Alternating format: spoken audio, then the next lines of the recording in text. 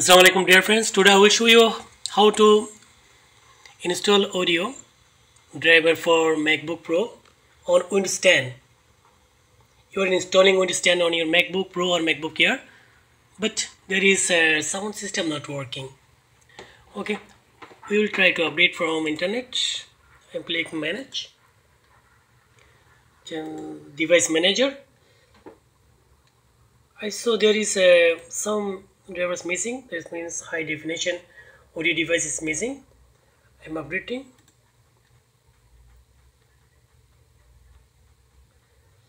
The best driver software for your device is already installed, but I'll check this is working or not. Okay, we're going to check if it's working or not. Sound system, see, sound system is disabled, already installed, but sound system is disabled, not working. Okay friends, so now I will show you which software you install for this device. Enable audio.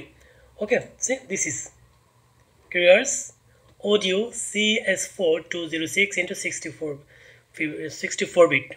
Any 64 bit operating system you can install this software for MacBook Air and MacBook Pro. Okay, now I am installing. Double click. Okay, yes, I'm clicking this one. Click next, accept, next, copy file, finish, install, done. Now I'm checking sound, it's okay or not.